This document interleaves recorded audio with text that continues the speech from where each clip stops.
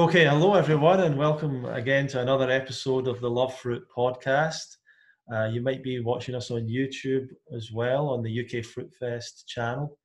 We welcome you wherever you are, wherever you're watching, and we're hoping to share with you more fantastic information about the benefits of raw vegan lifestyle and eating more fruit and things like that. And if that's what you're interested in, then you're at the right place. And we would encourage you to maybe listen to some of the other episodes we've got and watch some of the other interviews.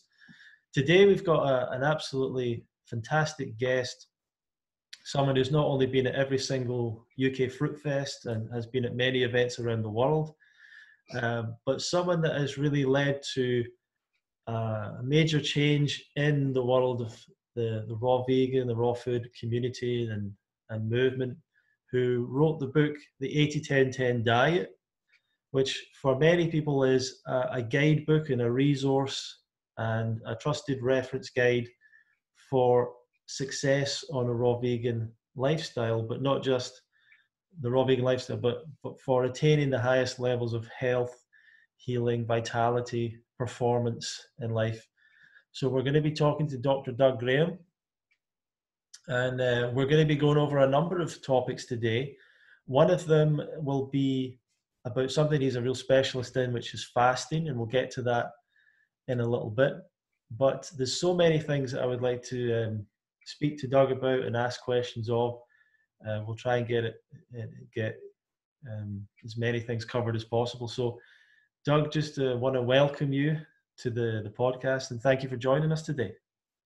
Well, thanks, Ronnie. It's a treat to be here. I appreciate the outreach opportunity, but also just to get a chance to spend some more time with you is a pleasure. Absolutely. Absolutely. And this is certainly not the first interview we've done, so people can check out some of the other interviews from the past as well.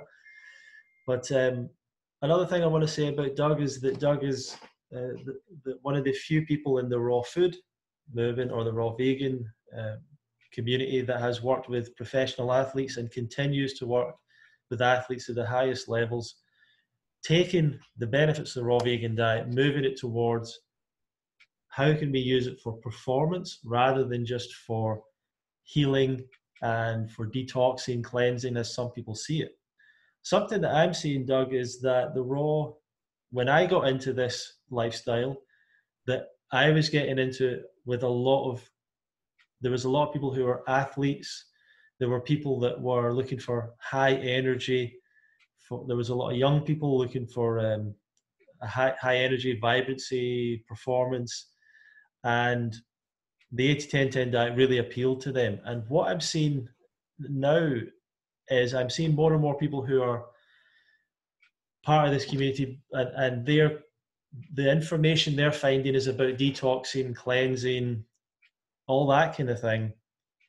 But I fear that it's not a long-term approach that they are learning, whether that be juice fasting, whether that be mono meals, mono fruit islands for long periods of time with fruits that are not potentially very high in caloric value to allow the person to sustain it for a long time.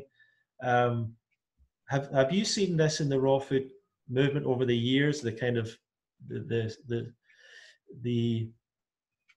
I don't know, the difference there, the confrontation maybe a little bit between people looking for performance, people coming into it for cleansing, healing. What's been your experience? Certainly there's a bit of ebb and flow. When I used to attend health conferences while I was in my 30s or even in my 40s, I was often the youngest person at the event. And the old timers who were there, people in their 70s, 80s, 90s, and even 100 plus, would often lament about the absence of the young people in the health movement. Right. That certainly shifted, and young people have certainly become much more involved, and that's a wonderful thing. But and I don't say this with a heavy heart or anything. The loudest voices often get heard the most. As I say, the squeaky wheel gets the oil. So The people who are marketing stuff keep marketing. I mean, they're just so persistent, and and I'm not out there hawking things. I put out educational material. The educational material speaks for itself. It stands up against the test of time, and became accepted in the community as a standard. 80-10-10. I know I've gone to festivals where there's 300 and 400 people, and ask how many people read 80-10-10, and it was an easy 90% of the people there, that were influenced towards raw veganism through 80-10-10, which is great. I'm honored by that. But but people in general, even you and I, were very susceptible to looking for a quick fix, and not seeing big picture, not seeing long term, not seeing implications, not always thinking about the consequences. We just want this quick fix. And if people promise a quick fix, it's tempting to jump and see what happens. And so I think what we'll see again is ebb and flow. People will get frustrated, realizing that the quick fix didn't get them where they wanted to go. I think it's very much like the number of people who try vegan or try raw food, and they do so because their former diet wasn't getting them where they wanted to go. So whether they were meat eaters or whether they were cooked fooders, it doesn't matter. They move away from that because that diet wasn't giving them the results that they were hoping to get. And then they become, let's say, a raw vegan. And then after a few months or a few years, they go back to cooked food as if it was a discovery, or they go back to eating meat as if it was some discovery. And what I see is that they forget why they moved away from that stuff in the first place. Yeah. So they go, oh yeah, I felt much better when I started eating meat. Well, I've discussed this with a lot of professionals. Is it even possible? And everybody's in agreement that it would be a very rare individual indeed who got some kind of a lasting health effect. Well, sure, you're going to get a stimulation from eating meat. I mean, you're eating pure adrenaline practically, and you're going to get a rush from that. And humans are suckers for stimulation. We all love stimulation. So if you start eating food that's stimulating, you might say, oh, and I felt better, or I felt something, I felt more. But I mean, it's just a stimulation from the food that isn't really going to cut it. I think you'll see kind of like what you and I talked about with strength training one time, is that we'll see the movement continue to grow, but it will have its ebb and flow. It'll have its moments where it's like people are really focused on health, which is the real deal. And then they'll get distracted and they'll focus on some immediate weight loss or some, as you say, detox programs or little things, or if you don't have the training, it's easy to fall for getting distracted by the minutia, and you start focusing on a specific nutrient, or, oh, I've got to get this one thing, and it's exactly, rarely about that. It's rarely, I mean, if you have an iron deficiency, well, sure, you need to solve the iron deficiency, but that's a really small minority of people. The bulk of people are looking to have lasting health. They're going to have to see a bigger program than just, let me supplement this one thing. Yeah, so let's go into that a little bit before we go on, because I know that there's people that when they come into the vegan or raw vegan movement, one of the fears and worries that people have as they enter it, before they know anything about it, they're questioning, can I get enough on this diet? is this diet deficient of this, that, or the other thing? And how will I get this particular nutrient, that particular nutrient? It's almost like if we imagine it as raw food, the raw food movement is one big party in a hall somewhere, and as the people are walking in, that's their worries. They're coming into the door, and they're eating Twinkies as they come in the door, yeah, right? yeah, They're eating junk. They're eating hot dogs and hamburgers and cheeseburgers and Coca-Cola and beer and ice cream. exactly. I don't think I've mentioned any foods that have vitamin C in them yet, even, but they're going to come in to fruits and vegetables, to the ultimate health foods for human beings, and worry about nutritional sufficiency. It's a joke, really. Well, that and the second, I guess the second thing is when people say, for example, like, I mean, I was at Christmas time. I was at a table with a doctor, a kidney specialist, and I was eating 7 bananas in a banana pudding, and it was just delicious. I was eating this banana pudding, I bet it was. And perfectly he's ripe telling you about bananas, potassium. and they're saying, well, just as well you don't have kidney disease because you certainly wouldn't be able to eat that, or something along those lines. And I've heard that kind of thing as well, where people say, well, if you had, well, what about leading to this disease, that disease? And I'm fascinated that people don't take the step back to say to themselves, if you went to the hospital, to the kidney disease ward or whatever, Okay. how many of those people got kidney disease through bananas? And Zero. of the billions in the world, yeah, it's fascinating that people don't quite make that connection. And they're not looking for. I don't have the wordage exactly the way I want to have it, but I've played with this over a long period of time where I use a word and then health. Yeah.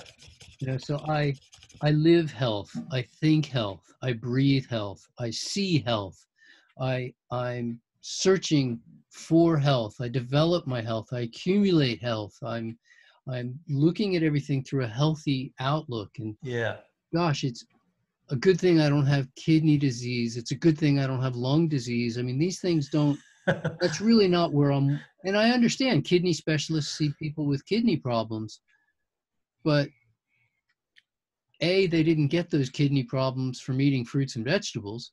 And B, eating fruits and vegetables is going to give them the best chance of healing from those kidney problems. In fact, I had a medical doctor as a client who was on dialysis, and I put him on a diet that had an inordinate amount of bananas in it, right? But only because he was a medical doctor and we could really closely monitor his blood potassium levels. He had access to, more monitoring than just your typical person on yeah, dialysis. And I said, oh, you're going to be perfect for this. And this is a man in a wheelchair. He's not doing a lot of physical activity. And he didn't have total kidney shutdown, what they call, complete renal failure. He was still producing about 1/10 the amount of urine that a normal human would be able to produce. sure. But at the end of a month of working together, just eating fruits and vegetables, where all his doctors told him not to do it because it was going to just blow him, it's going to ruin him. His kidney output was up to 50% of what a normal person should do, Wow. which meant that he no longer needed to be on dialysis. And very few people understand that, if you breathe your own air, it's not just lack of oxygen that's the trouble. The trouble is the carbon dioxide buildup. The carbon dioxide builds up so fast, and you need to be able to get rid of that. But we drink carbonated beverages, which, and all those bubbles, that's carbon dioxide. So we're inhaling excess carbon dioxide when we drink a carbonated beverage. And nobody's worrying about the excess carbon dioxide, because when we exhale, we just get rid of carbon dioxide as effortlessly as, exhaling. When we urinate, we get rid of any excess potassium as easily as we get rid of excess carbon dioxide. The potassium only builds up in our system if you're having kidney failure. Right. I don't know the percentage of people with kidney failure, but when I look at the list of things that are killing people, kidney failure isn't high on the list. Right. Right. So I'm really not going to gear an entire health program around the potential that somebody might have, they might be on dialysis. That's got to be a crazy small percentage of people. What I did, though, which you mentioned in the intro, was looked at a couple of key words. For 10 years, I ran a health retreat where I helped sick people get well. Essentially, most of them came as incurables. Doctors told them they had no more, there's nothing else could be done for them. And I helped them recover their health. And eventually it came to me that if this program helps sick people get well, shouldn't it also help well people do even better? Or shouldn't it help athletes perform even better? If it's helping sick people do better, it should help well people do better. And realize that the word in common for all of them, which we use sort of as two different words, it's understandable. I mean, in professional fields, sometimes a word can be used in one field and have a different meaning in another field. I mean, we use the word energy in health, and it means slightly different than what energy means in the world of physics, for instance. Yeah. And so, but the word that gets used by everyone is recovery. And it dawned on me at some point, I don't know, 1985 or something, that the factors that were really impactful for recovery for an athlete were actually the same factors that were holding a sick person from becoming well. So we just started stacking the recovery factors that I was using for sick people. I started explaining those in terms of the way an athlete would apply them in order to get the same results. And actually at that point is when I became a personal recovery expert. And to this day, as far as I know, I'm still the only personal recovery expert. But that's what I'm doing for athletes, and I'm doing it for everybody else as well, is show you how to recover faster, how to accumulate your health, and keep the focus on health rather than disease prevention or disease treatment or anything along that line. I really want to think health, and as you've said so many times in your most powerful presentations, health isn't the only thing. It's just when you don't have your health that it becomes the most important thing. Otherwise, life is, we go through our life just assuming health. We just take our health for granted. It's funny, yeah, and that's actually the frustrating thing about, probably you feel it as well in what you do. I feel it with the festival, is when I'm speaking to people, and I understand that everyone that's got something to share or offer, or a service or a product or whatever, they all feel passionate about it.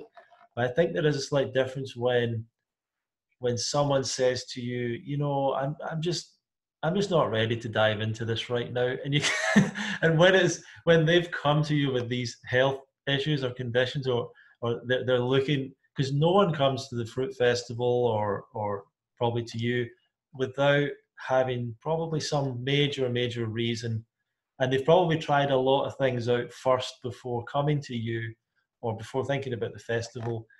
And it's just it's to hear people saying, you know, that this just and maybe I'll try it next year, maybe I'll do it another time. You know, and you're like, but how could anything be more important to this to you right now, you know? But I want to talk about For the me, I look at health as health yeah. is not only the default state, it's the normal, the natural state. Um, you know, life is meant to be healthy. So it's funny when we wish people, you know, we drink alcohol and toast to a healthy life. Um, but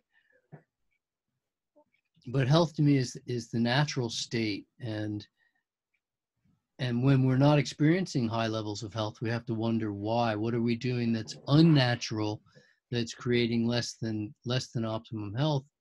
Uh, I I do my best to capitalize on the urgency that young people have. I mean, teenagers are notorious for their urgency and their ability to act on it. Uh, Children in their single digits have even higher levels of urgency and immediate needs.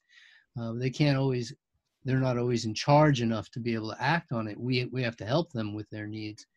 Uh, I'm, I'm, I meet people at the other end of the spectrum, you know, in their 80s or their 90s, and once again they have a sense of urgency, and I wonder, where did the urgency go between 25 and 75? Where's the urgency that's going to get people to conserve their health now and accumulate their health now, and you don't want to wait until it's all gone to start looking for more.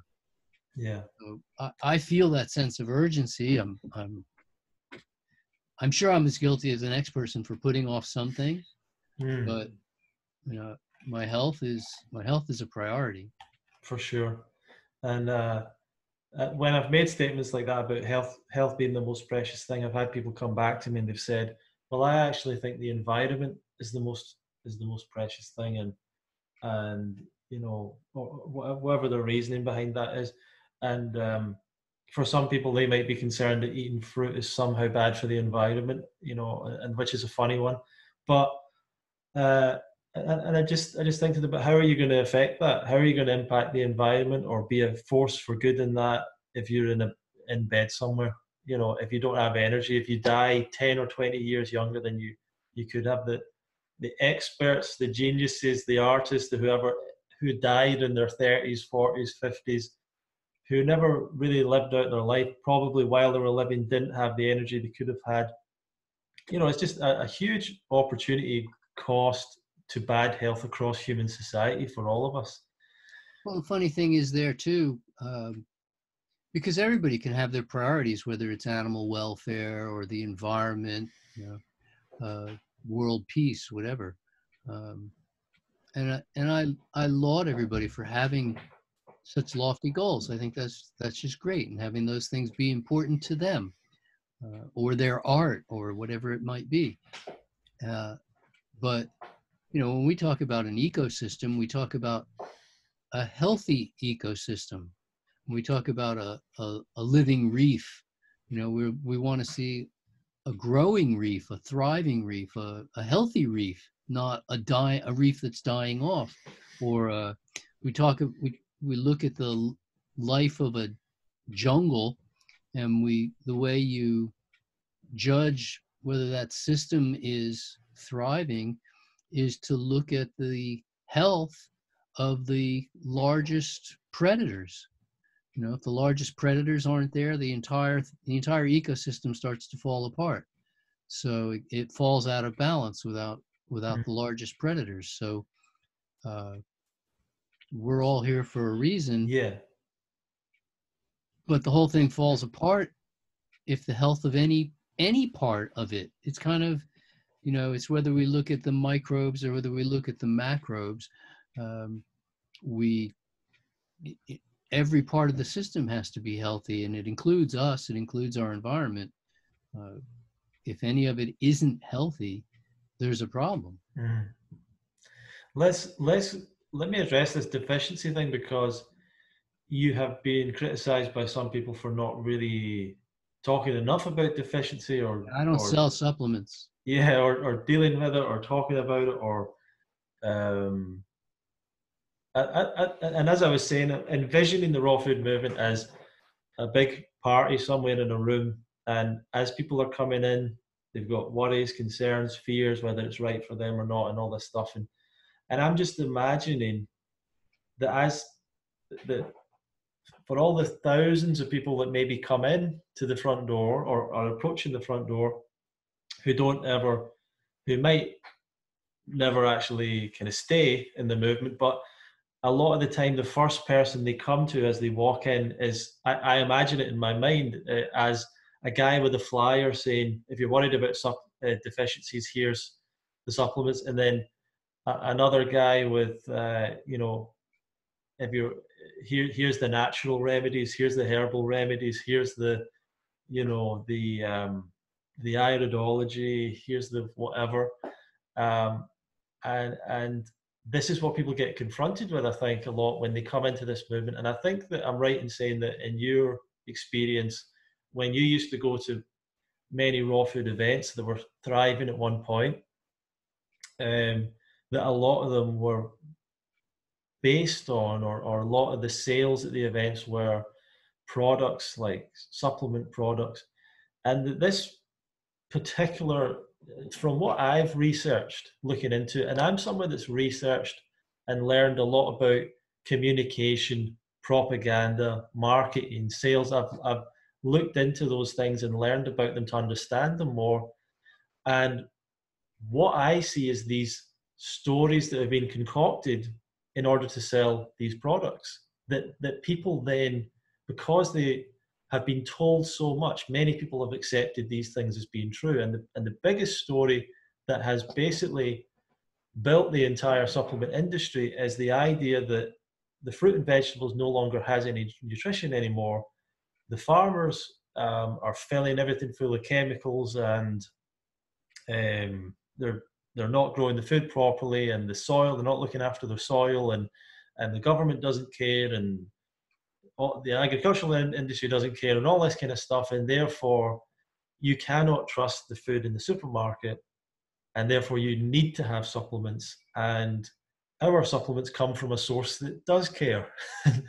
And I even saw an interview with the founder of Amway, which was started off selling supplements and nutrition products.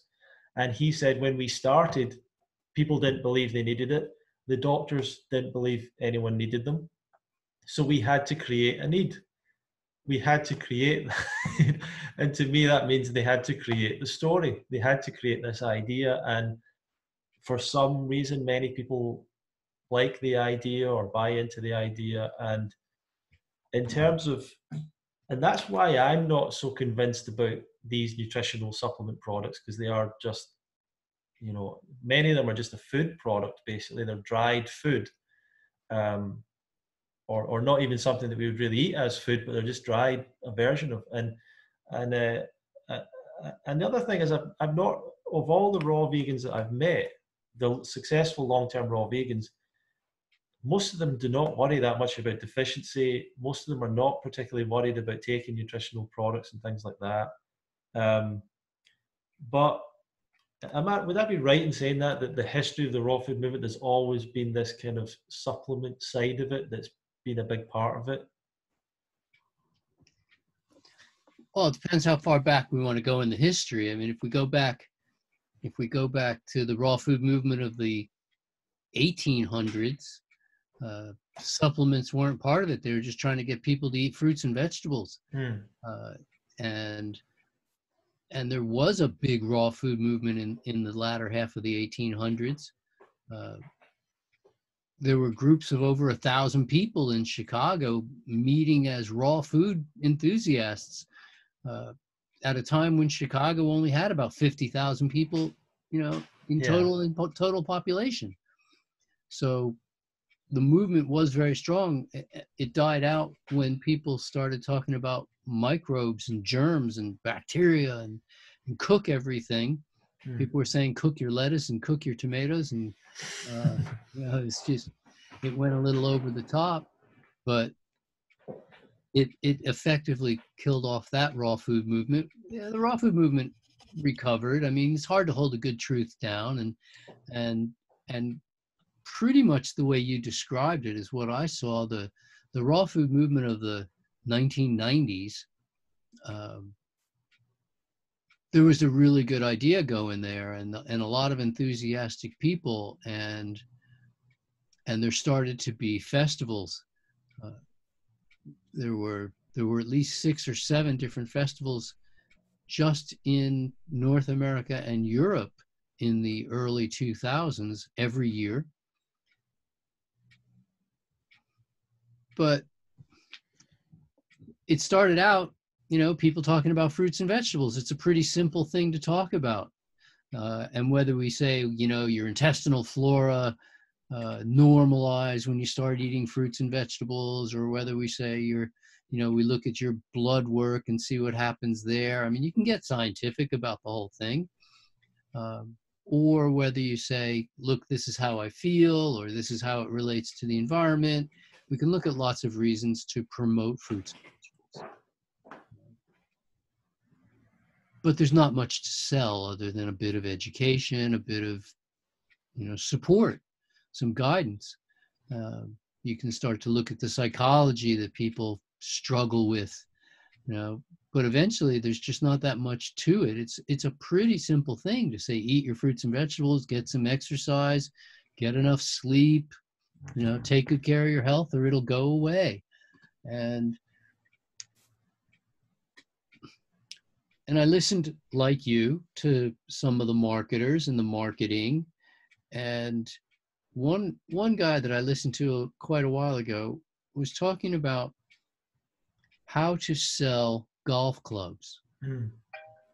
He had what he thought was like the world's best golf club. And if a putter sold for 100 pounds, his putter was selling for 500 pounds. Sure. So it was crazy money. And he couldn't sell it at all until he tried to sell it to golfers. Right? Like the fishermen weren't buying it and the dog owners weren't buying it. But golfers, golf enthusiasts, golf fanatics, that's what the word fans means, right? Like if your fan is just a shortened version of fanatic. So like whether you like football or whether you like whatever you're a fanatic, you're a fan. The golfers, they were willing to spend insane money on a golf club. And he was living in his car. It was getting really bad. And the next thing you know, he's a multimillionaire selling golf clubs to golfers. And what he mentioned was like, well, you could sell. I've got a friend who makes cat magazines, and he couldn't sell them at all until he realized like all his marketing has to be to cat owners, which is a no-brainer once we think about it, but until it dawned on him that you don't just tell everybody, you just tell the cat owners, and they want the cat magazine, and the golfers want the golf club. And because in a sense that a lot of people would make the naive assumption that if you're a golfer, you don't need golf clubs because you've already got them. If you're a cat owner, you already know everything you need to know about cats. You don't need a magazine. But as you're kind of saying, in reality, what happens is the person that has already bought these things, they kind of want more a lot of the time. Absolutely. And so in the raw food movement, I saw the raw food movement, which was such a pure thing in the early 2000s, get taken over by people who wanted to sell stuff. It just got totally taken over by people who wanted to sell stuff, and they my prediction was that it wouldn't last. It couldn't last. It had to, and it didn't take very long. It took about 5 years, and the entire raw food movement as it was just collapsed from the outside in, or from the inside out, or however you want to say it. The whole thing just collapsed until today. There is no raw food movement. There is no raw food fest where there used to be. There were as many as 7, as I say, happening annually. big festivals. But what came out of that was fruit-oriented things that either called themselves 80-10-10 festivals or fruit festivals, or and now there's not only dozens of those, but lots of local little fruit lucks, and that whole thing. The leaders that are now around are teaching about the value of fruit and vegetables. They're teaching about actually eating raw food. But the mindset, of scarcity, deficiency, it's funny because malnourishment, if we look up malnourishment, it doesn't focus on deficiency. Malnourishment is when you have too much or too little of something, so that it's out of balance with the other nutrients. Right. So it's really a disharmony. Right. Because nutrition is a symphony of orchestrated actions and processes that requires a balance of nutrients. And deficiency really isn't part of, but somehow we focused on deficiency. It's always about deficiency. And I, for one, find it humorous that we could eat a diet like a standard Western diet, and which is deficient in a phenomenal number of nutrients, and then switch to something like fruits and vegetables and suddenly start worrying about nutrition, where it should be the other way around. The people eating at McDonald's should be worrying about nutrition. People eating out of the grocery store, out of the produce section, you have to go pretty far to try to convince somebody who's eating fruits and vegetables that they have deficiency. Yeah. So going back to your point, it's kind of like basically that, just like in order to sell a putter, you need to go and find people who've already got putters. If you want to expend an expensive putter, you probably want to find someone that's already got a few expensive putters. And if you want to sell nutritional products, you don't go to people that need them, like people going to McDonald's, people who are overweight, people that might need something. You actually go to the people who are most concerned about their health and most likely to open to make those changes to those choices, which is often the people that are investigating the raw food thing. And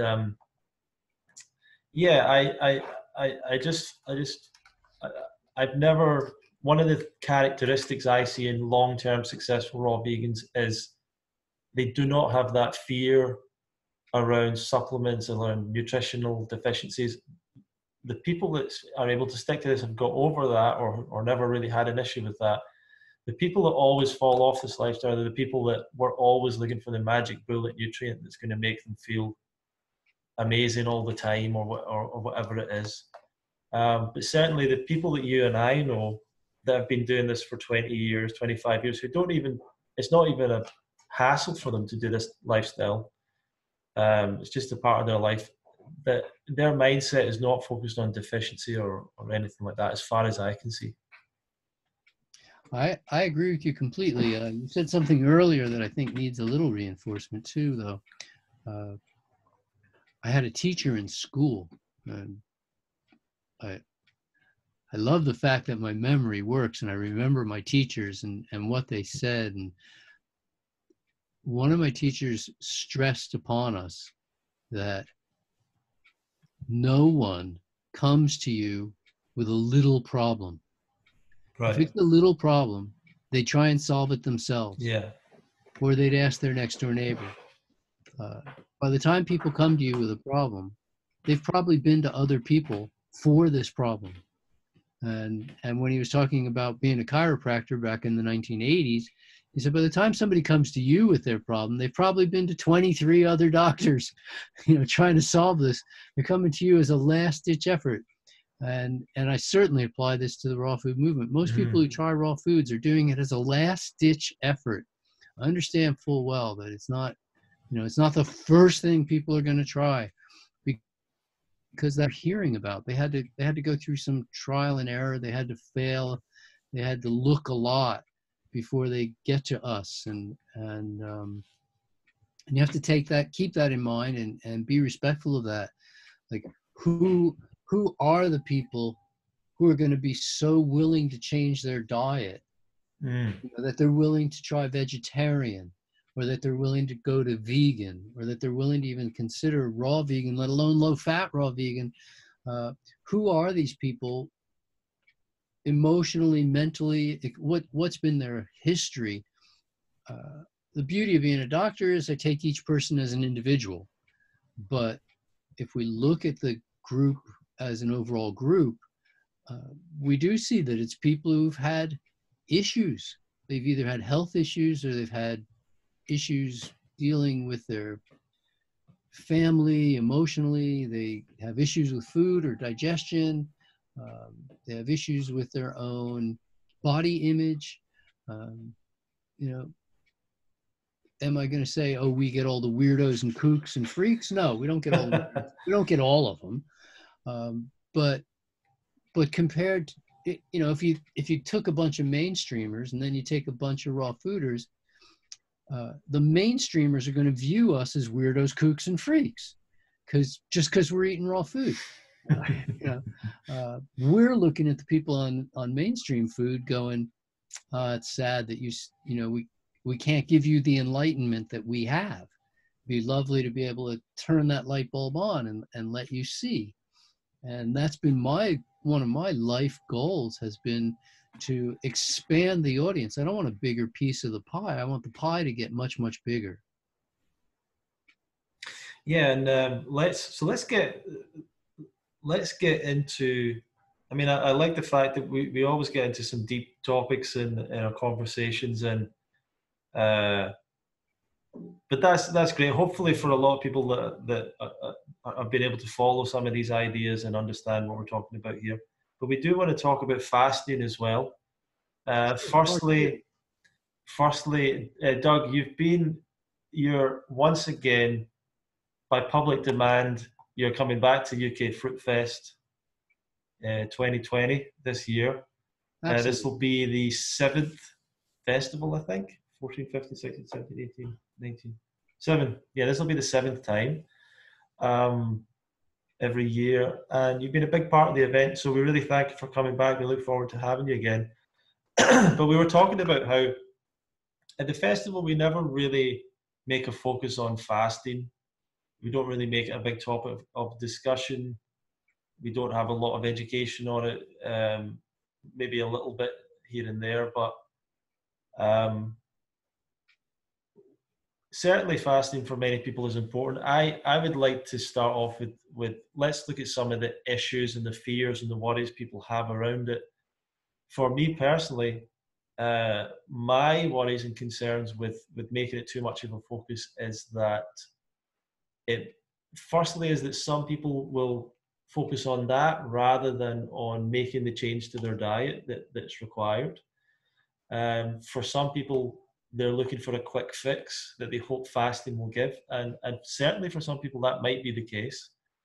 I have concerns that there are people with, say, eating disorder background or history or tendency that are going to use fasting as a way of covering up what their real issues. So there's a lot of concerns to me about trying to take the wrong or about the wrong people finding out this idea, this very powerful tool, and potentially using it in the wrong way or approaching it in the wrong way and coming to more harm than good as a result of it. And there is obviously some inherent dangers in it, especially if someone is doing it unsupervised.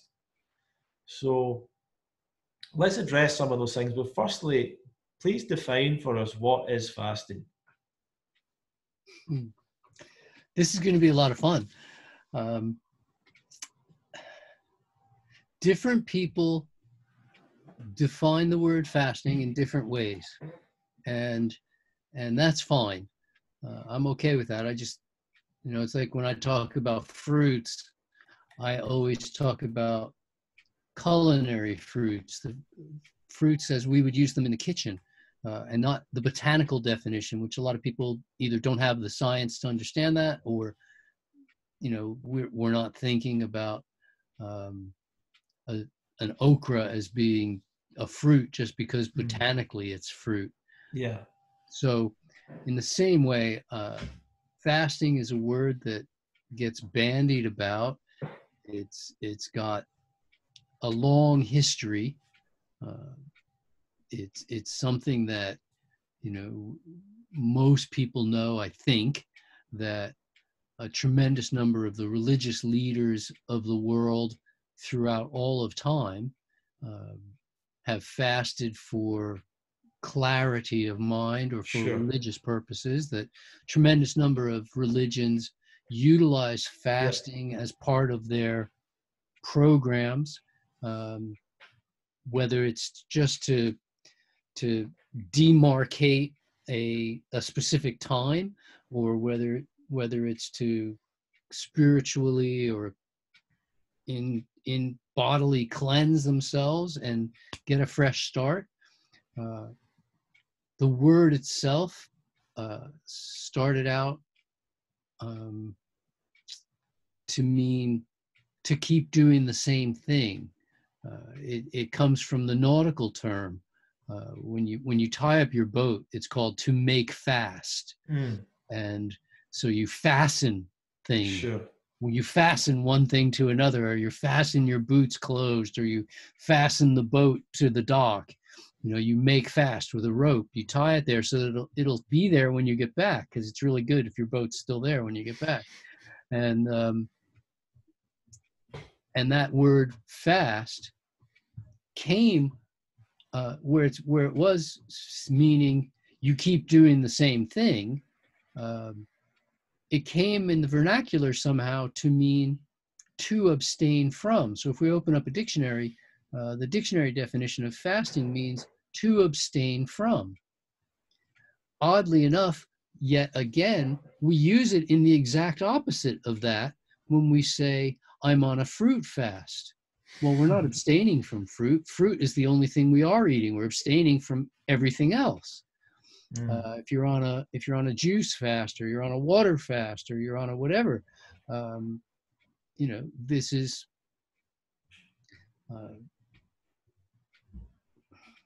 when people in Lent, they consider themselves not eating certain things to be a fast. Oh, I'm fasting from chocolate or cigarettes or alcohol for the month. So it's odd that it's flip-flopped completely, the usage, many times. When I use the word fast, I use a different concept yet again, because in the health sciences, the word fast means the deep end of rest. So rest is a relative word. When you're running as fast as you can and you slow down to a fast run, that's a rest. Maybe in the middle of a marathon, you just start running instead of pushing. And you take a rest, and then you start pushing again. If you switch to walking, it's relative rest. If you stop and stand, it's even more rest. If you sit down or lay down and close your eyes, you just keep getting deeper and deeper into the sense of rest. If we can get your anatomy and physiology into a state of rest, if we can do what's called physiologic rest, we shut down the digestive system. If we can put you into an emotional state of rest where you're not worrying about things, you have somebody else worrying, and you're calm, and things are going to get better because you're just taking a rest. If we can get you in sensory rest, where there's a view of water, where there's open air surroundings, where there's natural curves, trees and hills and bird sound and clean air and all comfortable temperatures, all of this would be sensory rest. And at the same time, participate in physical rest. A lot of people think when they're fasting, they should be exercising, whereas I'm going to say, should we go back just a little bit? Yeah, just 1 second. Yeah. No. We can look at different kinds of rest and go deeper and deeper when we go into the physiologic rest, where where we let the digestive system have a rest, and we're actually using less of our organ systems. Fewer organ systems are involved in keeping our physiology going. We have physical rest, we have emotional rest and sensory rest, and where people, when people can let,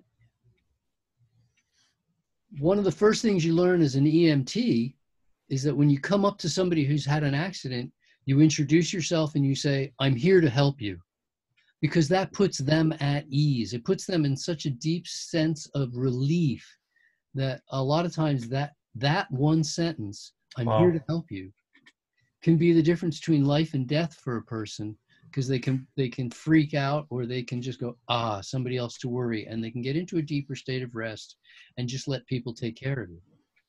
The same thing with sensory rest. It needs to be comfortable environment for your eyes, all your senses. You got to 5 and 6 sense it, so that maybe you hear bird sound, you hear nature sounds, you see green.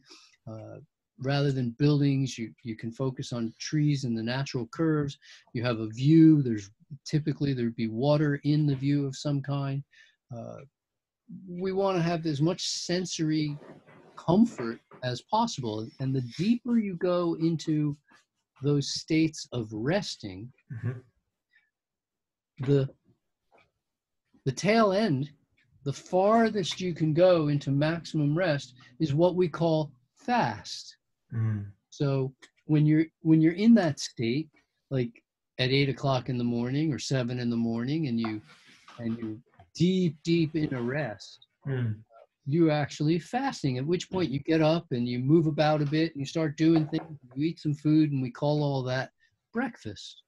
So this is understood around the world. In many different languages, they use the phrase breakfast. So I'm looking at fasting as a state of deep physiologic, physical, emotional, and sensory rest, Yeah. because it is during rest that the body renews itself. It's during rest. We go all day long until we just run out of energy. We go to sleep, we get into a deep state of rest, and we wake up with more energy to start again. The body has renewed itself. You go to bed and you can't even think clearly anymore because you're just so tired.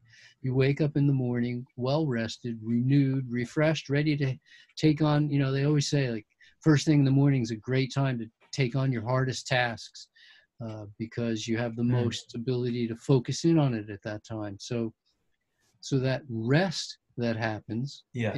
is huge. And when people are anything less than maximum healthy, then they need bigger doses of rest. Mm. So there might be times where you need an adult-sized portion of rest rather than just an overnight.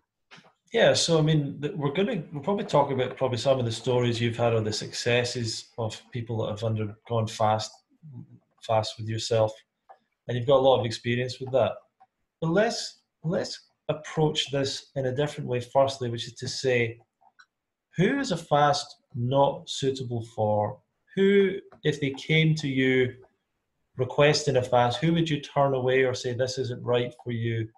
Can you give us some ideas just so people Sure. maybe can? There's a lot of people who either at the moment or for them themselves, fasting might be completely inappropriate. And I've told lots and lots of people, no, fasting isn't going to work for you, or at least it's not going to work for you now. If you do a web search, you can probably find a list of 100 different reasons why we shouldn't fast people, or who is an inappropriate candidate for a fast at this time.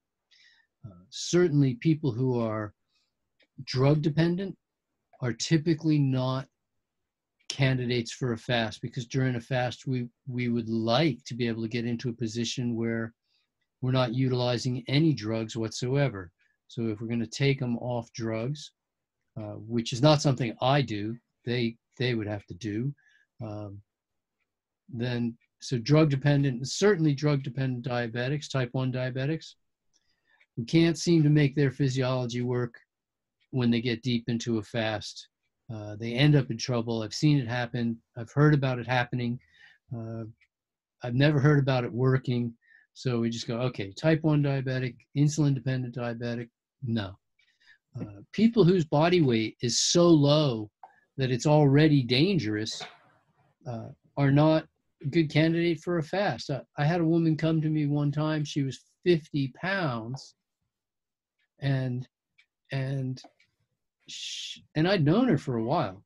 And she came to me at 50 pounds, and she said, "Oh, I hear you're running a fasting program. Could I come?" And I said to her, "You're more than welcome to come. You can come and eat with me. You can come and train with me. You can come to all the educational presentations. We do about 3 hours a day of educational presentations." I said, you can interact with the fasters, but you can't fast. And she sighed and said, "I'm so glad you said that. I was hoping that's what you were going to say, because I really didn't want to fast." So it was odd, because even though I thought she was asking to fast, and I said, no, I wouldn't fast her, then she said, "Oh, that's really what I was hoping for." And so she came and did fitness training and eating and worked on rebuilding her health, which is what was necessary. Breastfeeding moms and pregnant women, this isn't a time when you would prefer to undergo a fast, because it's going to have some potentially negative effects. So these are some of the kind of serious, kind of really maybe sometimes dangerous reasons for not giving a fast, type 1 diabetics and so on. What about just things like, for example, if a person came to you and said, never been able to get a hold of I've never been able to get down to the weight I want to get to. I just want to try and lose some weight. Would you recommend, I mean, obviously it will work for them, but would you recommend that it would be the best thing for them to do, or Well, how would you approach that? Oddly enough, I've never fasted a person for weight loss. Right. It's been now 40 years that I've been supervising fasts, and I've never fasted a person for weight loss. I don't think that it's a good way to, if a person came to me for weight loss, I wouldn't fast them. But people who've come to me to fast, that's never been the reason they've come. I guess it's sort of like the golfers analogy. The people who need to lose weight aren't thinking about fasting. They want to lose weight quickly, and if you want to lose weight quickly, you'll do far better to be eating and active than you would to be not eating but also inactive. It's just not a great way to lose weight. So we could lose weight faster by making a person just go out and take a walk and eat the right foods. So I wouldn't fast somebody strictly if they said the only thing I need to do is lose weight. I wouldn't take them to. I might have them come to the program and eat with me and train with me, but not fast. In the same way, you have to look at people's history, because which is something that we didn't have to do quite so much. People who have fasted a tremendous amount, you can easily overuse fasting. Well, I've seen, for example, I've seen people who have said to me that, especially young women, that have said they were doing a juice fast for, spiritual reasons or getting in touch with themselves or all that. But it kind of seemed to me that it was the weight loss they were looking for, whether they said that or not. And I understand that that's very important to people, but I do agree with you that it's often, long term, it's not really the solution to weight loss, and that people almost always gain the weight back if they don't address the real. Well, again, here issue. Okay, so what we've done here is we've used a different definition of the word fast, and then said it's the same as the one. Okay, so people on a juice fast are really just on a juice diet. They, if we put the word yoga at the end of a phrase, it doesn't automatically make it yoga, right? Like if I say full contact last man standing yoga, cage yoga, it doesn't automatically make it yoga. And when somebody says I'm on a juice fast, I mean, let's face it, what they've done is they've cut out all the foods that aren't fruits and vegetables, and they're cutting the fiber out of their fruits and vegetables, but they're basically eating fruits and vegetables Mm. just without the fiber. Is it a fast? Well, probably not. They probably aren't. They're certainly not getting physiologic rest. They're probably not taking physical rest. Who knows if they're getting emotional or sensory rest? They're really not taking part in any of the kinds of things that we call fasting, because they're not doing any of those four rests. And all they've done is they've, does the juice diet work? Sure, a juice diet works really, really well, because you just can't juice a cheeseburger. So you've stopped eating the things that weren't supportive to your health. You've gone on a fruit and vegetable diet. I know a guy who lived on juices for years. He just ate juices. He preferred to drink his food. And he put up with the little issues that came from eliminating that much of the fiber from his diet, because there's different kinds of juicers, and most of the juicers will allow, as far as I know, maybe all the juicers will allow what's called the soluble fiber. They're just Mm-hmm. pulling out the insoluble fiber. So our body needs mostly the soluble fibers anyway.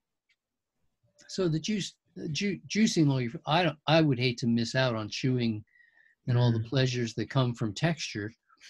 So I'm not looking, to juice all my food.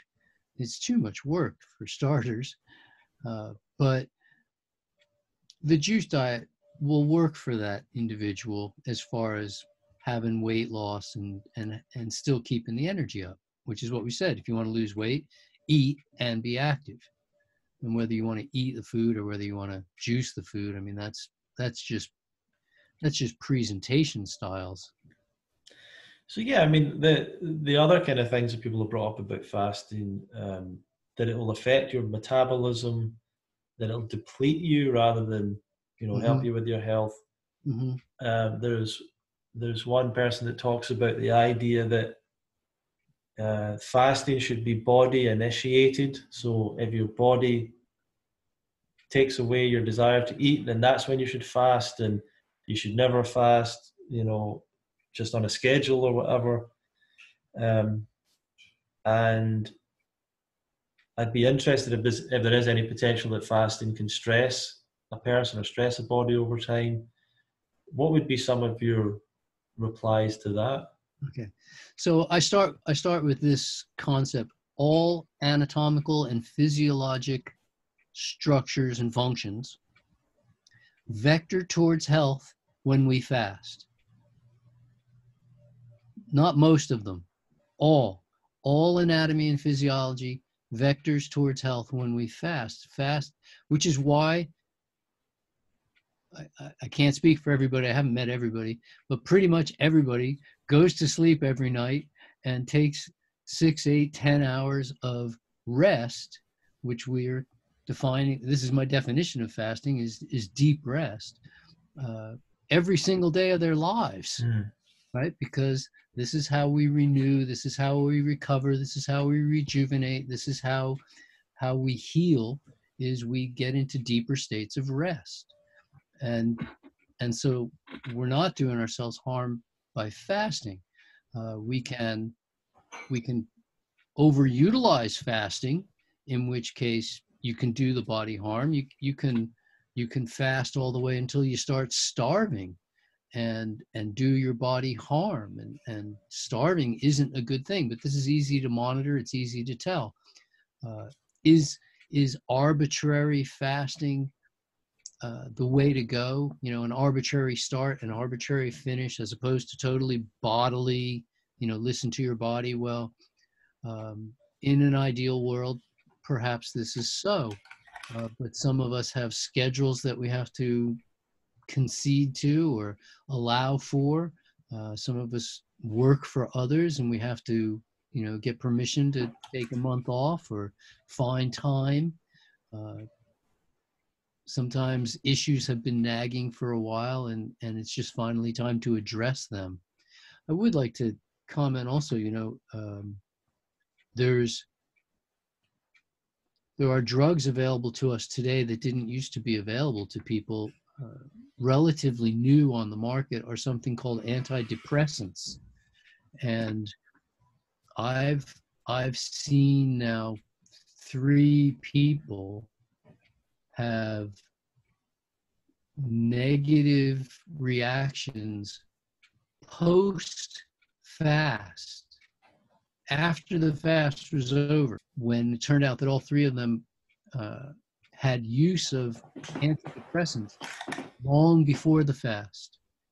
And so when you ask about, who should or shouldn't fast, I take a pretty comprehensive history from people, because at this point, if somebody has a history of antidepressant use, that might be somebody who shouldn't fast. We have to be very careful about who should and shouldn't fast. And it's not just something that we take lightly at all. You want to look into their mental states, you want to look into their physical states, and enough into their history to know what's gone on before, because it's not always something. I've had nobody mentioned, actually, of those 3, none of them mentioned antidepressant use, even though I had actually asked in my form. So now I not only ask, but then I ask again. What about fasting as a lifestyle? Instead of doing a long-term fast, how about you just maybe fast once a week, or once a year, or intermittent fast, or rather than a long-term fast? What would be your thoughts on that? Fasts gain momentum, much like if we could just expand out on a night of sleep, Sure. and envision, like the first hour or 2 of sleep is different than the last hour or 2. You get deeper and deeper. You can get more benefit. I'm thinking about, okay, I've cut myself and I'm going to put a Band-Aid on for 5 minutes, and then I'm going to take it off for an hour, and then I'm going to put it on for 5 minutes, and then I'm going to take it off, and I'm going to keep opening. I planted a tree, but I'm going to keep pulling it up every couple of weeks to see how the roots are growing. There are things about fasting where we have to just let it run in order to gain its momentum for the body because what the body does, the body works on a bunch of principles that it heals from the present time back in time. And so if you initiate a fast in order to try to get some healing happening, it starts from today and it works backwards in the, if you will, the detox or the recovery phases of things. People will often say to me several weeks into a fast, and they'll go, I hurt my knee 25 years ago and it's just been aching and aching today. And then finally after the fast, and they go, that knee problem's completely gone. So I find very short fasts, because it takes a body, most people, 18 to 36 hours to even get to the point where we would say they are fasting. It's going to take them that long before. It can take 72 hours. I've seen it take 96 hours, but it takes some amount of time before we can actually get into physiologic, sensory, and emotional states of rest, before people start to accept the fact, before their body can start to, I fasted a guy one time. It took 28 days for his digestive system to calm down before he could actually finally start to have physiologic rest, because for the first 28 days, he had a bowel movement or 2 or 3 every single day, even though he was fasting. A very, very bad case of ulcerative colitis. So it took 28 days in that case, not just 20 hours.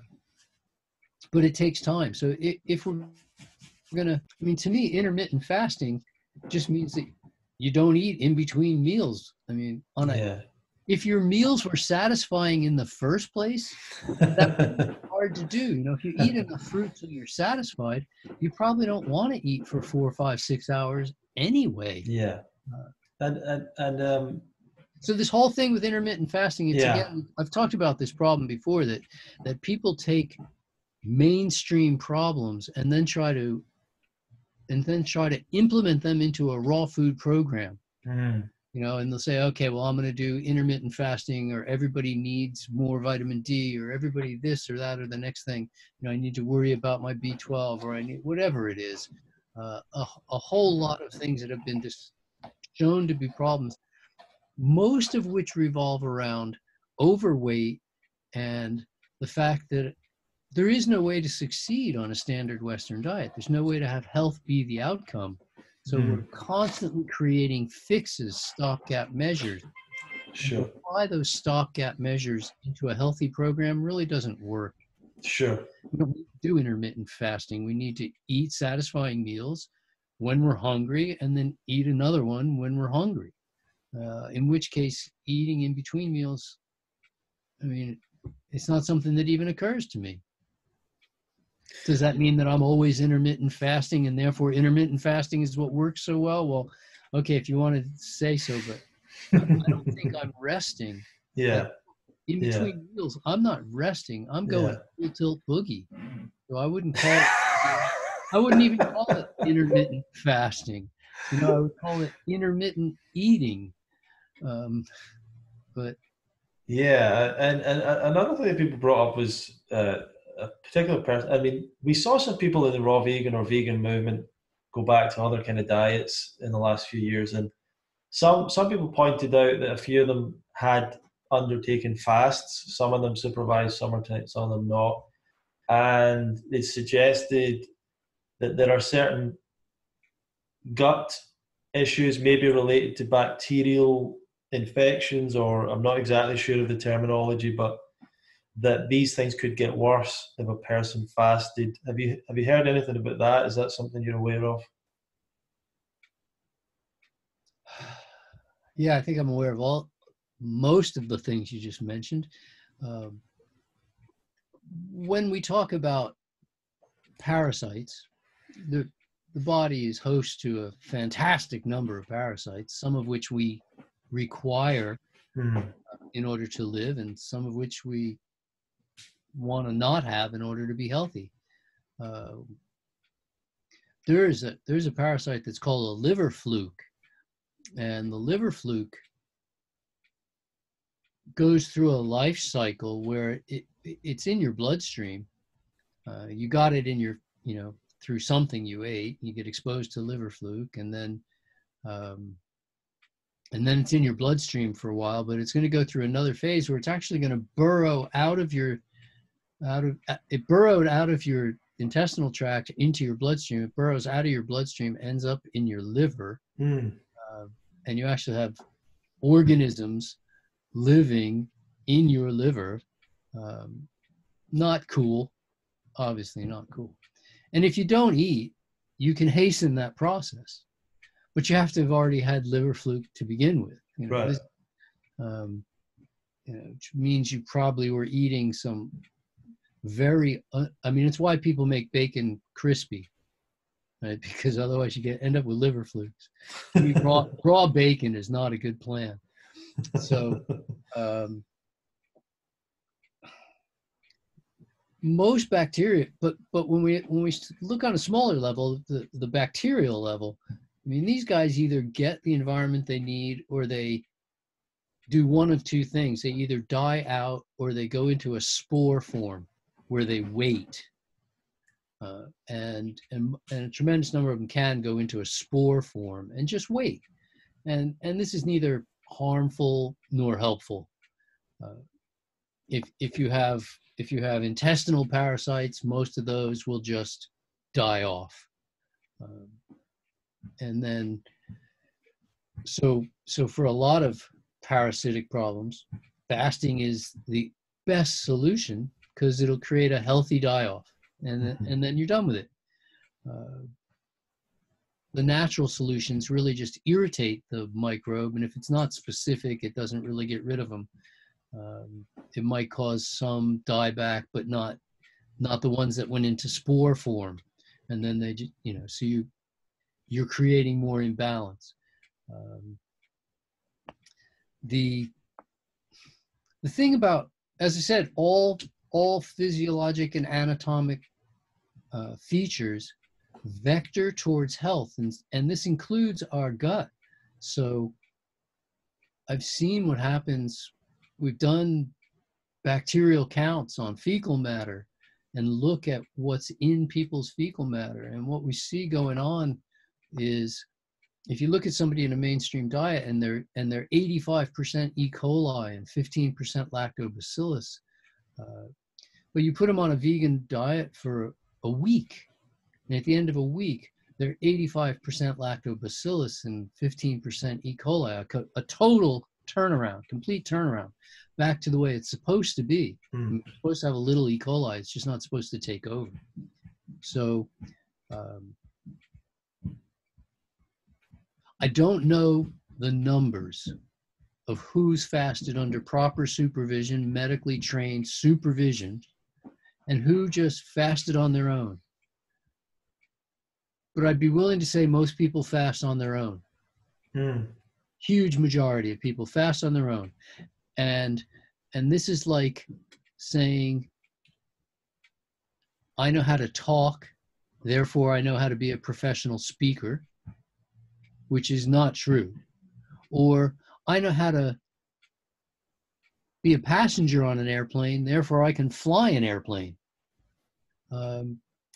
Fasting, as you and I have discussed, most of the time fasting is completely uneventful. Fast just go as smooth as pie and everything is fine in the world.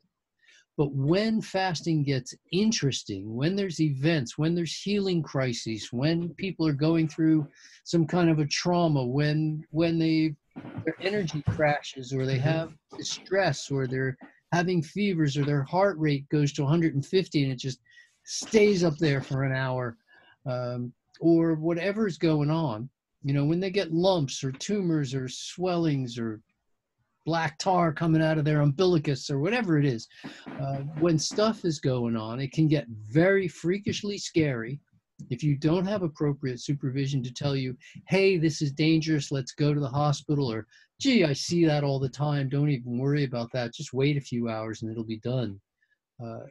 You're in your own mind, without proper training and experience, this typically leads to an inappropriate ending of the fast, or dangerous outcomes. I'm reminded of the guy who came to me 27 days into a fast, and he arrived in the back of a pickup truck. His wife brought him to me 27 days into a fast, and he was unconscious.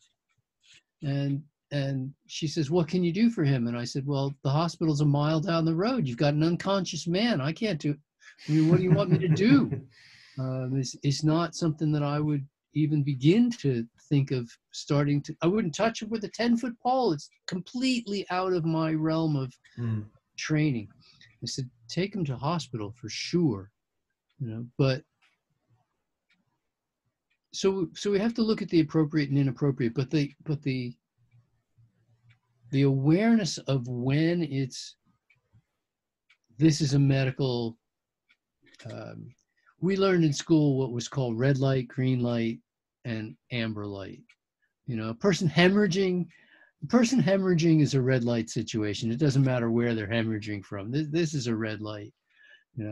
When fevers get above a certain temperature, but I've had moms call me up with, my child has 102, what should I do? Well, 102 isn't a red light situation.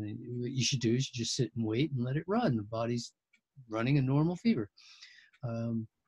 So the same thing with fasting. Not only are years of experience incredibly valuable, but so is medical training. And I wouldn't want anybody to, because from the questions that I've asked people, I'd say an easy 90 to 95% of all fasts that people do on their own end because of fear, and they end inappropriately, which brings us to either where you were going or what you've already asked, which is the most crucial part of a fast is the breaking of the fast, not the fast.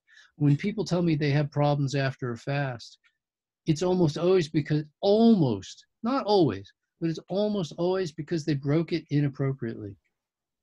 And this is where having guidance and somebody experienced really, I mean, in many ways, I feel my work only just begins when people start to break their fast, because this is when they're going to really require proper input. I don't know if you ever heard, there was a city in Russia where the city was put under siege in a war, and they were going to starve them out. You know, they're just going to, of course, yeah, right?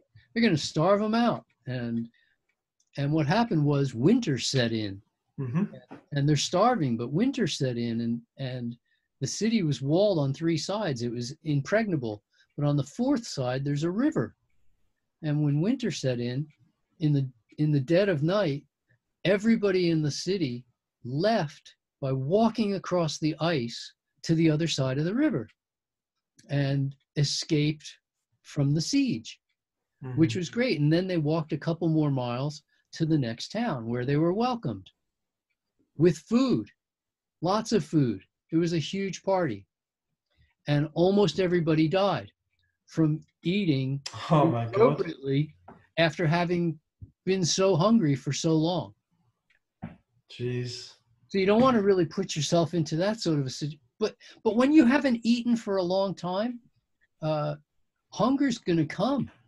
You know, I mean, if you haven't eaten for a long time, it's a really good idea to have somebody who can say, okay, well, now is a good time to eat this, or now let's have this, and reintroduce foods in an orderly and intelligent fashion, so that we can get back to being satisfied with each meal and making good friends with fruits and vegetables, and getting you know that little child's toy that's 2 pieces of string with a man that goes ding ding ding, sure, pull on one and he just climbs up.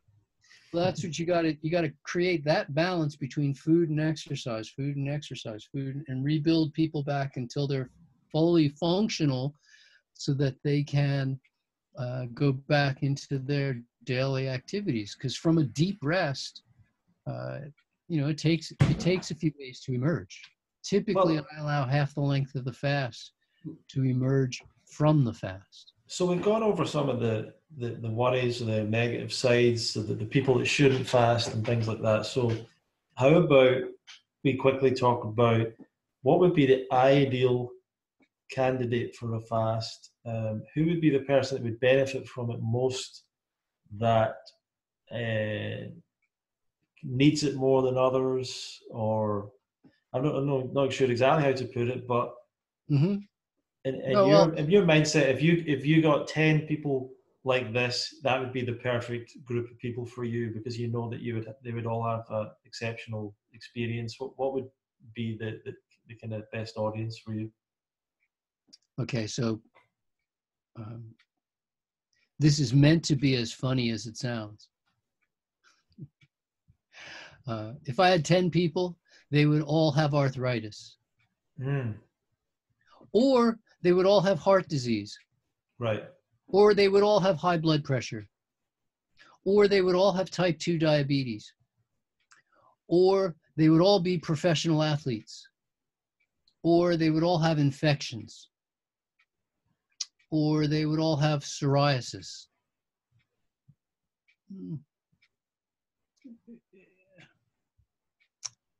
They would all be health seekers, who were already relatively healthy young people, but just coming from a mainstream world.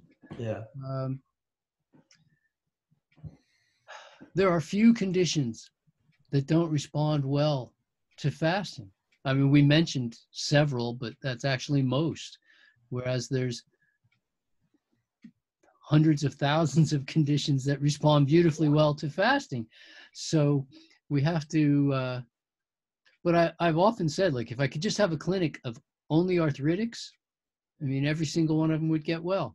But the same could be said for type 2 diabetics, and the same could be said for people with various types of heart disease. And you know, it just seems like there are few things that won't respond well, in the same way that all of those people go to bed every night. Mm-hmm.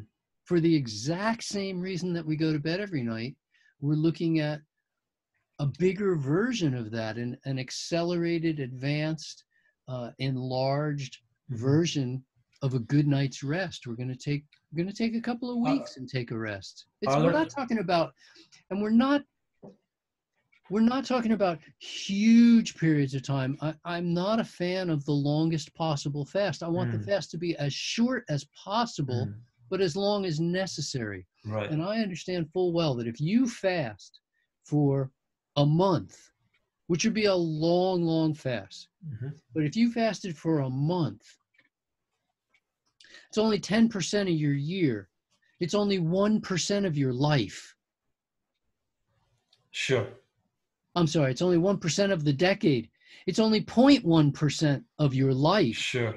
You know, how you eat and how you live is the important stuff here. Yeah. But the fast is just as important. So every part is important. So another question I would ask on top of that then is, I've met some people who, and obviously I can't know exactly what people did, but I've heard people that claimed, they were eating a healthy vegan diet or a raw vegan diet, and I don't know exactly what they were eating, but they had, for example, one man had arthritis since his late teens, and he'd been on a path of health and yoga and different things and raw foods. And he said that all those things made a difference, but the only thing that got rid of the pain for the first time ever was a long-term fast, water fast. Absolutely. And I can see that. Are there some things that you would suggest that like they would have to fast potentially to fully heal from or recover from, and that healthy diet alone wouldn't be quite enough? Or what would you think about that? There's a lot of situations that are like that. There's a tremendous number of situations that are like that, for a variety of reasons. One, your liver and kidneys do a fantastic job for you all the time.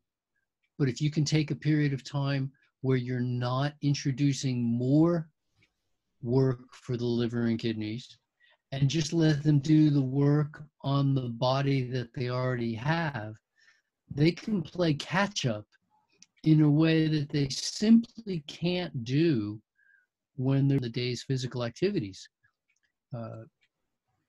So, I mean, there's plenty of clients that have come to me and I said, okay, well, after the fast, if you want to have lasting results, you're going to be eating fruits and vegetables. So let's eat fruits and vegetables before the fast. Let's overcome that problem. Let's make friends with smoothies, and let's make friends with eating various types of fruit, and get comfortable with those lifestyle changes, and see how much your body heals. And maybe you can show that the fast is unnecessary. But for a lot of things,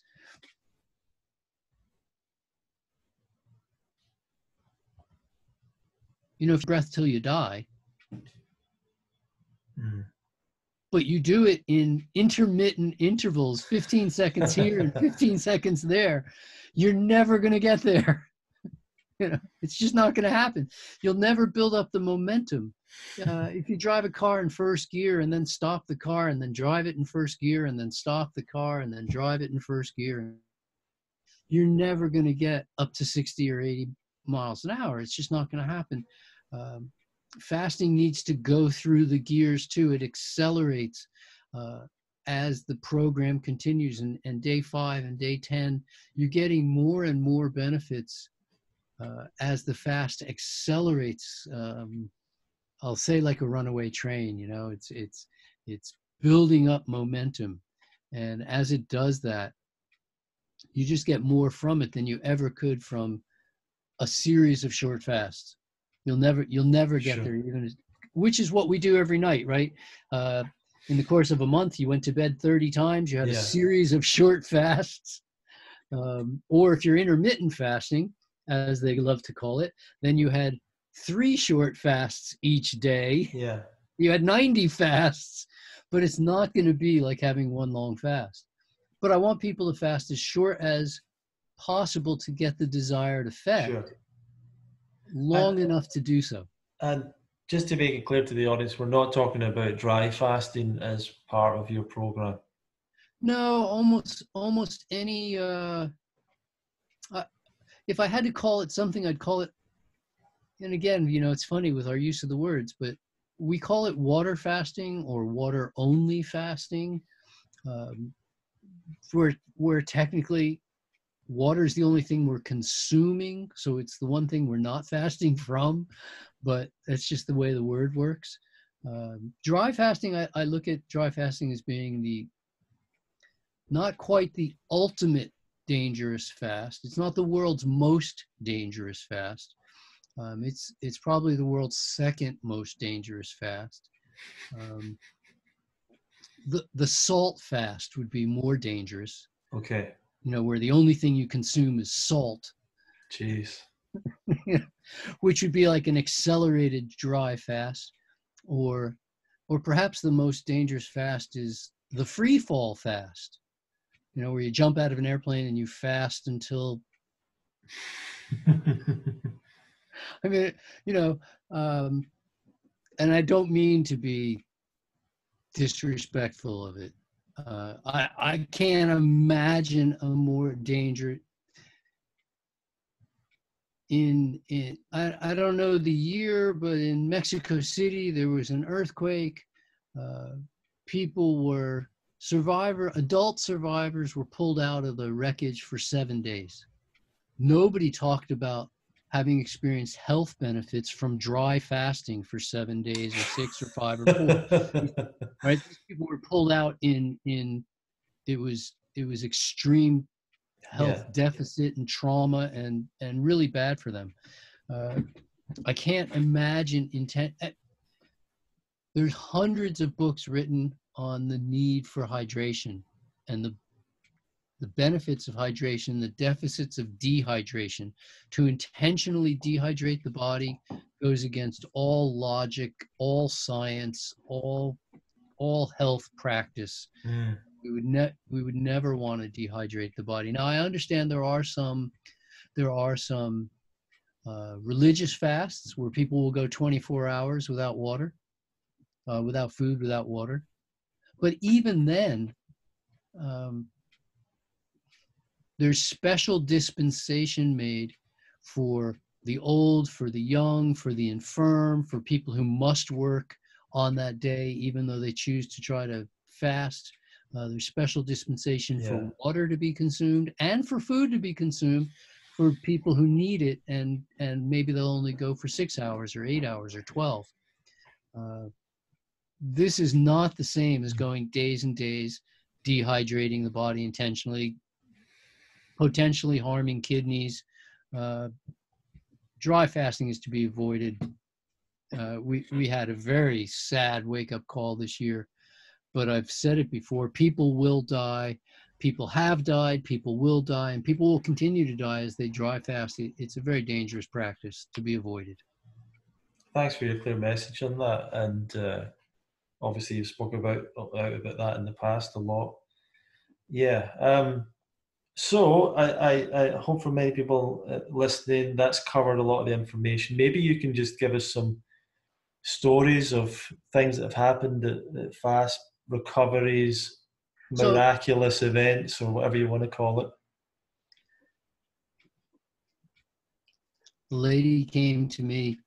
She called me up on the phone. She lived in the center part of the United States, wants to come and fast. She had a pretty heavy Central American accent. And I talked to her a little bit. Turns out she's a massage therapist, 60 years old, and she's got serious arthritis to the point where she can't do massage anymore. Her ankles and wrists are so bad that when she goes out for a walk, which is something she does every day, her practice, this is a woman with a lot of intestinal fortitude, as they say, right? Because her practice is to walk away from home. She can't get very far because of the arthritis, but she walks until she falls down. Then she crawls home. Jeez. Right? And she's known in her hometown to be the lady who crawls home every day and refuses help. So she came and fasted, and at the end of the fast, she could walk. She went for a walk with me for 4 hours, no problem with her ankles. Went back home to her massage practice, no problem with her wrists. This is day in, day out common. Just Right. common. I have a friend of mine. She's 77 years old. She fasted with me when she was 65.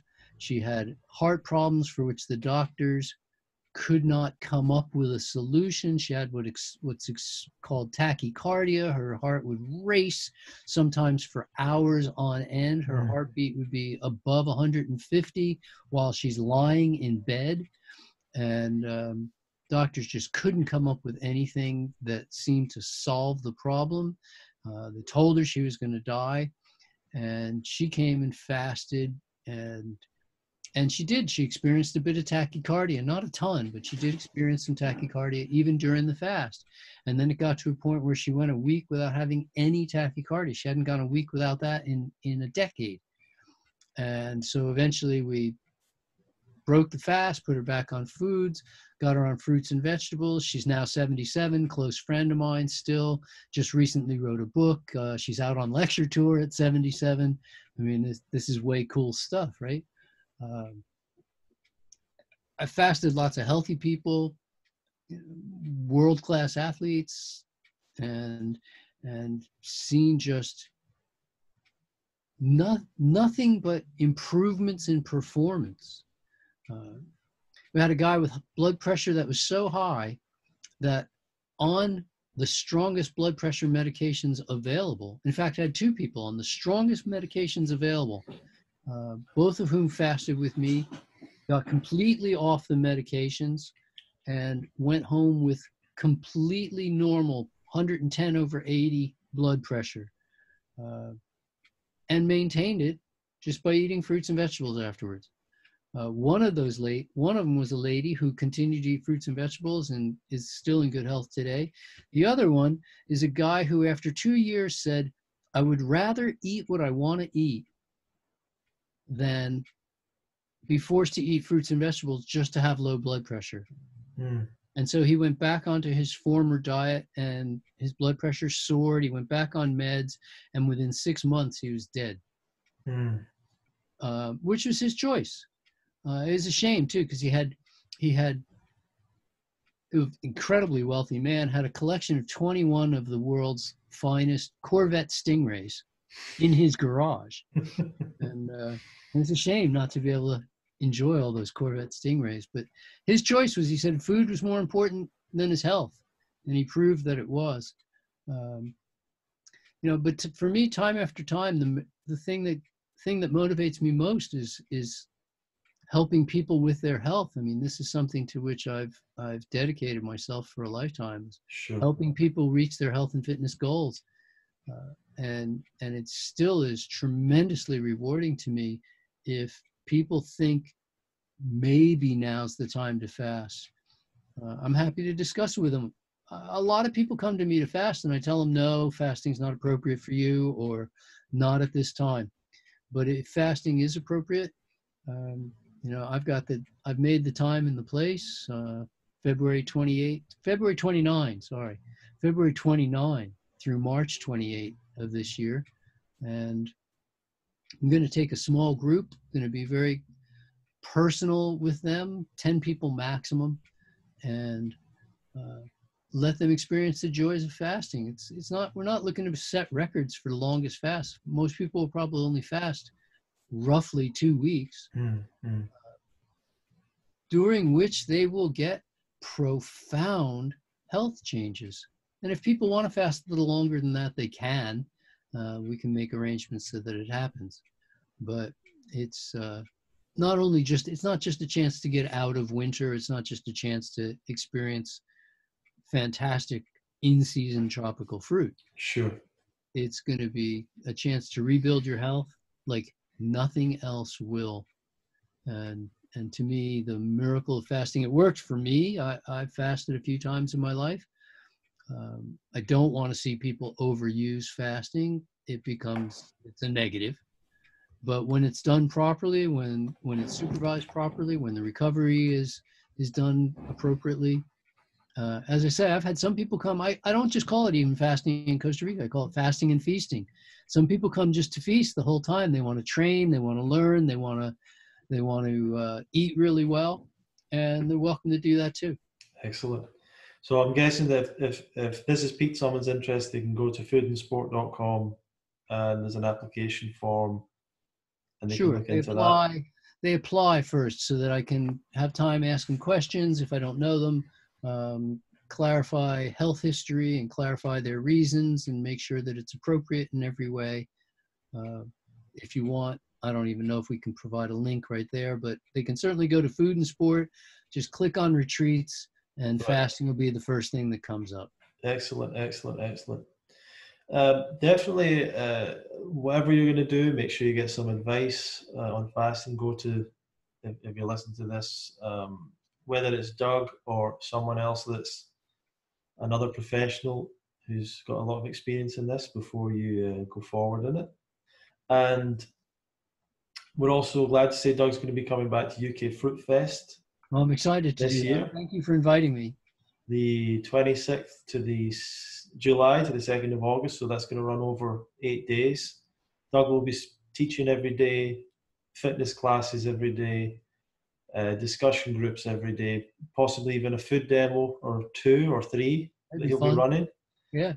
So you'll get a lot of access to Doug there as well, and a chance to learn a bit more from him personally, ask him some personal questions. And I know for me personally, getting around people like Doug and the other long-term raw vegans was something that really helped me out, because I was able to sit and watch how you did the diet or watch how you approached it and the lifestyle, and that taught me a lot. So coming to events and things was great for me. So you can go to fruitfest.co.uk/registration to find out more information about that. We've got on. This has been quite a long interview, although I don't mind that. I think we had a lot to cover and it was important.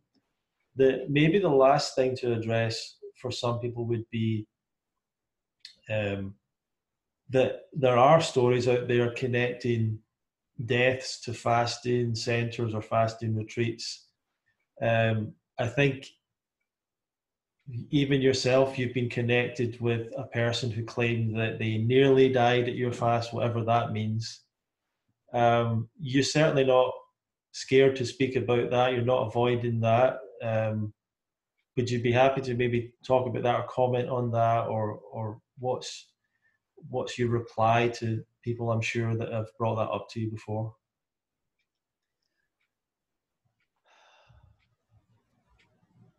Fasting is serious business. It's not something I take lightly. It's why I like, as you said, professional supervision. I mean, person has to be medically trained to really provide proper professional supervision. Fasting physiology is such that it's so different from our normal physiology. If you do blood work on a person during a fast, and there are professionals who do that, if you show that blood work to someone from a mainstream training in a hospital, they're going to look and say, this is deadly or near deadly, or near death. Sodium goes quite low, and that's normal for a fast. other things change. Blood sugar goes a bit low, and then just levels out there. But there are various things that change. You look at a person's blood. I've had lab specialists from hospitals say, well, this person's lucky to be alive, and they were thriving. They were doing fantastically well. But from a lab, from my perspective, I'm thinking that most people eating in grocery stores, eating a mainstream diet, are having near-death experiences practically every day. They're so dehydrated that they're practically dead. They're so devitalized that they're practically dead. I look at the energy levels, the sedentary lifestyle, the obesity, and I go, wow, they're practically dead. They're not active participants in life at this point. And so, I mean, I can't address what near-death was. It certainly didn't happen with me or under my supervision. But maybe later in a hospital, near death, I just can't say. And just to point out that there is a hospital nearby your location if anything did happen. Oh, yeah. It's about 20 minutes drive. And there would have been no... And so if anything had happened like that, they would have been able to get medical care if that was necessary, or whatever. We get to a hospital really quickly. The facility I use, the owners live on the premises. They have a truck. They're happy to drive somebody into town if need be for anything. I mean, we drove somebody into town last time just because they needed some female hygiene product. And we're on good. We have access to get to town if need be. It's easy enough. The road's paved and it's easy to get there. But I'm just trying to think. I mean, I've never actually had anybody die during a fast. But I have had patients come to me. I mean, I had a client come to me one time, and he didn't feel well when he got to me. He came, it was a 4-hour flight, and then he didn't feel well. And I said, you know what, before we start, let's get a little bit of lab work on you. And I took him down to the local hospital and said, let's get some lab work. We got the lab work. The lab work came back showing kidney problems. And he ended up going directly into the hospital, never fasted at all. Spent a month in a hospital sorting out the kidney problems. And then went back home because that's all he had allowed. He was only coming down for a month anyway. But back home they hadn't spotted the kidney problem, so he had to come to me. I've had people come with heart problems. I mean, you're working against the tough odds, right? Because everybody dies eventually. You don't know when their time is up, and typically you're not getting the healthiest people in the whole world coming to fast. You're getting people with health problems. As far as, I would never ever publicly discuss any individual's private personal health matters. I mean, there's all kinds of ethical codes that say I can't, shouldn't, and I wouldn't. Sure. Get into individuals' personal health matters. So even when I say, okay, well, this person came and fasted with a heart problem, and then post-fast recovered for several weeks with that heart problem, but eventually that heart problem that had been there for 20 years caught up to them and they died. But they didn't die with me, right?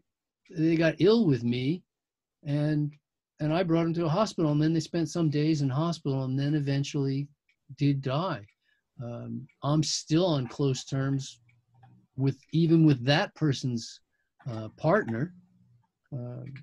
I had another guy who died of AIDS that had been a client of mine 6 years prior, and and I'm still close with his parents. Years later, get Christmas cards from his parents because they wrote to me and said, "Well, you know what? Of all the people who cared for our son, you took the best care of him. Mm. Really feel like he died because of his medical care, not in spite of it." Yeah. So, but I know it's serious business, and it's a high responsibility. I can't imagine a bigger responsibility. It's part of why I take such good care of myself, is so that I can be clear enough that when I'm taking care of others, I'm I'm I'm on top of things as best as I possibly can. I'm not omniscient, and I'm not failure proof. Uh, but but as we say, most fasts are uneventful. Most fasts go well. If you do a proper screening, you've eliminated most of the potential problems, Mm. or most of the potential problem fasters. But at the same time, I want to help everybody I possibly can, and so it's hard to say no to somebody just because they might be a problem for me. I mean, Yeah. that's not a great reason to tell somebody, "Oh no, I won't fast you because you might be a problem for me." Sure. Sure. So I don't want to do that. Well, I mean, thanks for addressing that, and obviously, none of us make it out of this world alive, so we've all got to take care of ourselves and and make our own adult decisions about things. And if as you're saying, I think maybe one of the uh, drawbacks that maybe you've had as well is that I'm not sure if it is possible or not for you to demand the medical records of someone, and therefore they might have told you or missed out things or told you things that weren't true, or That's because happened. they I've had people outright lie to me. I mean, I had a insulin dependent diabetic come to fast, and she swore she hadn't used any insulin for 90 days. And 2 days into the fast, her blood sugar levels started to go up uncontrollably. There's nothing we could do to stop it. And I said, "Look, before this gets dangerous, let's go to the hospital." So I took her to the hospital the morning of the third day of fasting. I said, mm, we're gone. And I took her to the hospital, and she spent an overnight, just one, but she spent an overnight in the hospital. And when I went to go get her the next morning, and all they did, they gave her a ringer solution, which is an electrolyte solution, and it brought her right out of the problem. But it's not something that I'm allowed to give, in a home setting. So when I saw her the next morning, I said, "What happened?" And she explained to me what was going on. And I said, "So you were actually still using insulin?" And she said, "Yeah, I was still very much dependent on insulin." And jeez. I said, "So why did you tell me you hadn't? You weren't." And she said, "Well, the same thing happened to me 14 years ago with a different fasting supervisor. So I knew you wouldn't take me if I told you that I was still on insulin." Mm. I go, "Well, yeah, I wouldn't take you for a reason, because you're going to end up in a hospital. You could have died." I mean, this really wasn't. Yeah. It's not only not just about you, but it's about me as well. Because if something goes wrong, I could fast 1,000 people with spectacular results, and then have one go wrong. And the one that goes wrong is going to make all the internet news for the Yeah. rest of my Yeah. life. I Yeah. mean, Yeah. you don't hear about the other 1,000. Yeah. Yeah. Yeah. Those are just uneventful. Yeah. Yeah. So anyway, I think we've this has been one for people who are in depth into their health journey, Thank you, Robert. and Thank you for providing the opportunity. yeah, we look forward to get some feedback on this one, and we've went a bit further than before. I want to recommend to everyone, regardless, maybe fasting isn't right for you right now, or it's not the time for you, but if you're on this journey, on especially the raw vegan diet, you need to go over to foodandsport.com, or at least go to amazon.com and get the 8 to 10, get Doug's books and study his books, because these are the books that will help you really get a handle of the species-specific diet that we're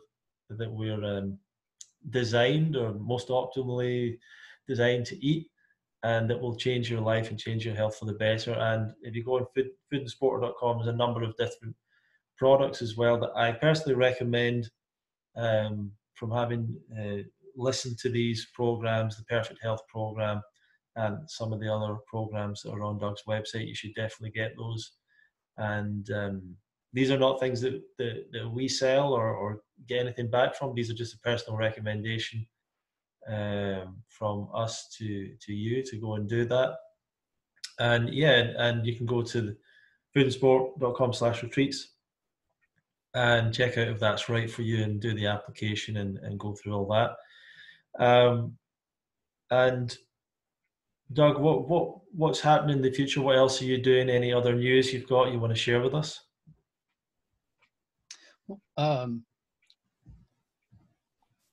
Life is good. I'm still coaching people who want to become health coaches. So I do a mentor program that is thriving, and people are getting the benefits they want to get. I mean, it's a one-on-one custom designed mentor program to help people become successful health coaches. And I have a good time with that. And I love the challenge of helping each person grow to the point where they can responsibly coach others in their health. Sure.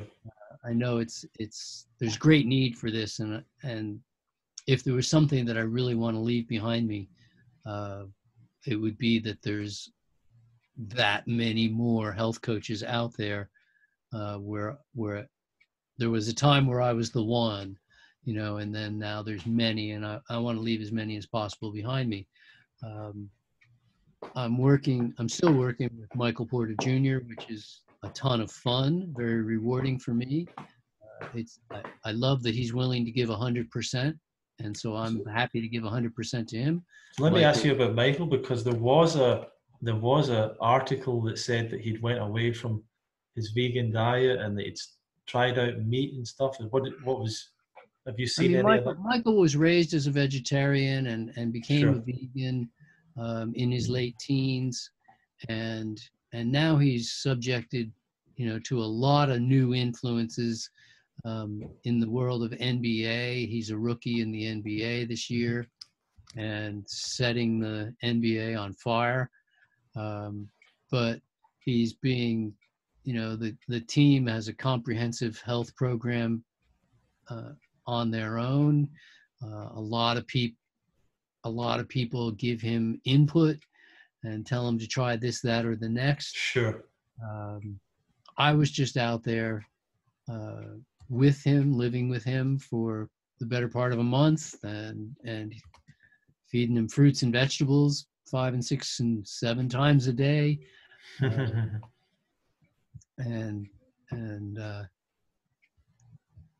I've